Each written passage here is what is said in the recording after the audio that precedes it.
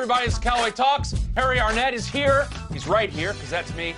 Dr. Alan Hocknell is here. He's right there, because that's him.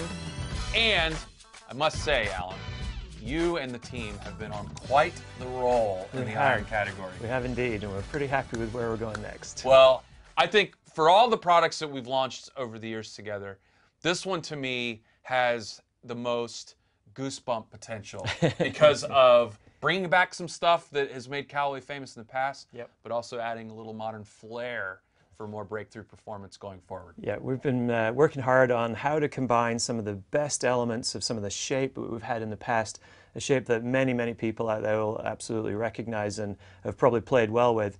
Take that influence and add to it our most modern, distance enhancing, speed producing technology to produce brand new iron.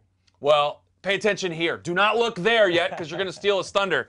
But that's the new Stilhead iron. And you'll notice immediately a little bit of a throwback to really what put Callaway irons on the map about, I don't know, 10 years ago. Yep. This iron is infused with a lot of shape characteristics coming from the Stilhead X14 irons, the most successful Callaway irons of all time.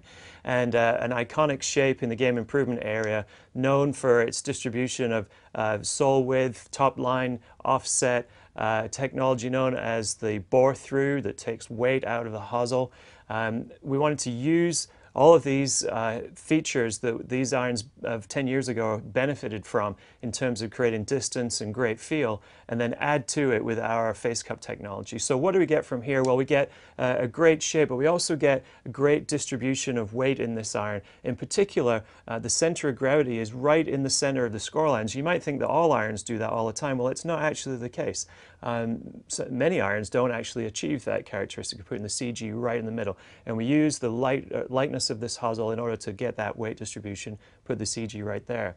Then we add to it our face cup technology that we've been known for more recently. And we've got a new version of that with a thinner perimeter. It was very lightweight and high mobility face, very strong dynamic response during impact, gives us high ball speed. Now, the other thing that we're doing, though, in this iron that's different from other game improvement irons and irons that we've made in this area before is that we're now flighting the CG through the set as well. So there's a technology in here where we've got progressively lower centers of gravity in the longer irons, rising to a higher center of gravities in the shorter irons. And that gives us a real high launch characteristic in the long part of the bag that you might expect. But as you go to the shorter irons, you get more control from a higher spinning shot caused by that higher CG. So there's a whole lot of older ideas and brand new ideas all pushed into one iron, and it looks pretty cool too. All right, so hypothetically, if you had a friend that, let's say you had a friend that you did a lot of video content with, and this friend of yours hits the ball, a little toey sometimes. What am I going to find with this new shape in this face cup with that little slightly toe hit? The forgiveness of this iron is really, really good, especially for ball speed when you don't hit the center of face. And, if you hit in that location, then you'd be like a lot of people. I didn't say me, I just said sorry. Here. Yeah. Okay, someone like you. If one like me.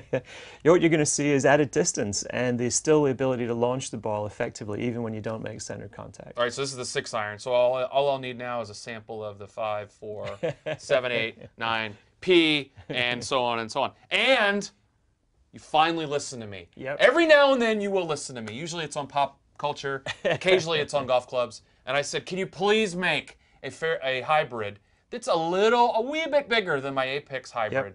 And you did it. There it is. That's essentially what this is. This has a shape that's rooted in the very successful Apex hybrid. That hybrid was maybe designed with a bit of a leaning towards better players.